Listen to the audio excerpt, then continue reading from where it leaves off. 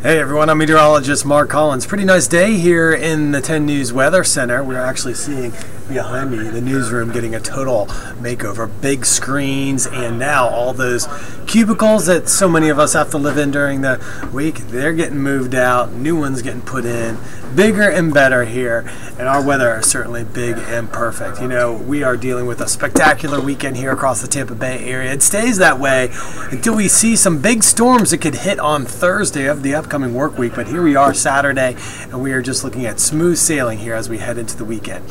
So this is what we're going to be seeing here on the big picture. First off, we'll take a look at the entire nation. We'll start out small where we've got very little cloud cover, and finally we're getting some drought relief in California. This has been the big story here as this low comes slamming into LA. Mudslides, heavy rains, too much rain too quickly, and the entire area from about the mid-Mississippi River back through California has been dealing with the drought. And in fact, right here in the California area, especially around Southern California, they've been dealing with the worst drought ever on record. It started all the way back in the summer, and they've had very little rain going all the way into this winter. Snowpack has been small, and the ground is so dry that when it rains, it's really not getting absorbed into the ground. It's just running off, causing these flash slides. Well, this area of low pressure is going to move through the four corners here and then merge up into this cold front. And as it does so, we'll see this rain pretty much get across southern Georgia, Alabama on Monday, but I don't think it's really going to reach us here. Not until a second low develops in the Gulf of Mexico could we see some of that rain here, and that would take place on Thursday. So let's talk about what we're going to see here today. And this is just nice sunshine here, a warming trend. We're going to be about 8 to 10 degrees warmer than on Friday with highs in the mid-70s. Now tonight, notice the fog showing up here. This is the forecast model, pretty good swath of fog, and I would expect to see that more in Citrus, into Hernando County, where we could see some dense areas of fog.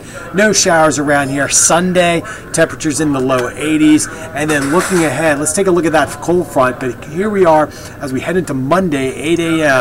You can see that front with snow across Kentucky, sleet in through Tennessee, and a band of rain down into the Panhandle. That rain probably will not reach us because the ridge of high pressure stays put and it just starts to fade away.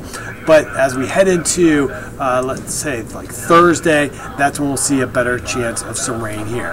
Now I want to talk about what's beyond our world, the fact that NASA has discovered 715 new planets. These are exoplanets, planets that are beyond our solar system, and they use the Kepler telescope to find these, and they were able to see a little small shift in the light from the stars.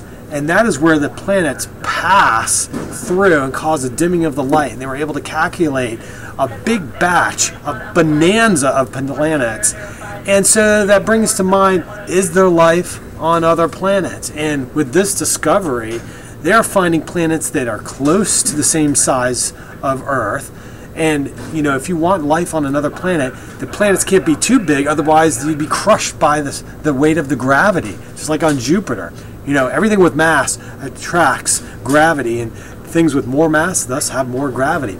So they're looking for planets that are similar size to Earth. Also, they got to be in the sweet spot, close enough to the sun where it stays warm and it doesn't develop ice like what you'd find on Pluto, but yet far enough where everything wouldn't be too hot and the atmosphere would burn off, because we need atmosphere, right?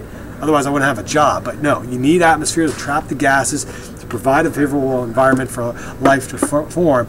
And so remember, Pluto got the boot from the solar system because they found so many of these exoplanets, and now up to 1,700, that it doesn't qualify as being a typical planet that you'd find in our normal solar system. So these are planets beyond the solar system, and it's just amazing to see that stuff.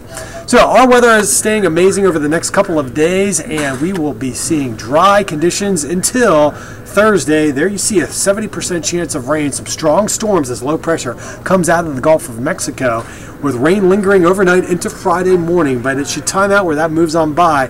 We'll see some cooler weather late in the week, and then it will dry out for the upcoming weekend. So enjoy Saturday and Sunday. It's definitely a winner if you're going out to the Strawberry Festival in Plant City or just hanging out around here for the Gasparilla Arts Festival. It sure looks good. Have a good one.